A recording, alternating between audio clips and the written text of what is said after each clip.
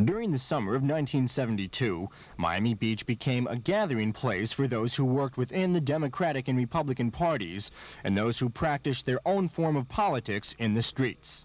In 1968, the street demonstrations at the Chicago Convention almost overshadowed the political process that was taking place there.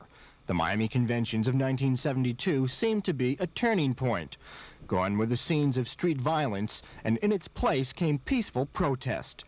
Miami Beach Police Chief Rocky Pomerance was credited with maintaining order while avoiding violence between youthful protesters and the police. Now, 4 years later, Pomerance is still planning convention security as a special consultant to both the Democratic and Republican parties. First, there's the peace and tranquility of the whole community that's at stake. Secondly, there's a concern for the rights of the delegates to pursue the objective for which they've been selected.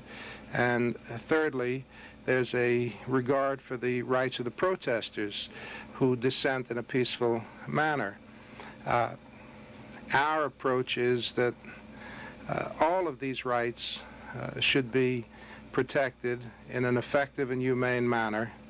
And in addition, I guess one of the keys is that the police need not be an abrasive quality in this picture at all. Gone are the days of massive protests, according to Rocky Pomerance, who adds that he still sees many of the same people who threw rocks at the police during past conventions. But now, instead of fighting the political system from the streets, many of those people are letting their politics be known inside the conventions as delegates. Al Sunshine, Channel 4 News.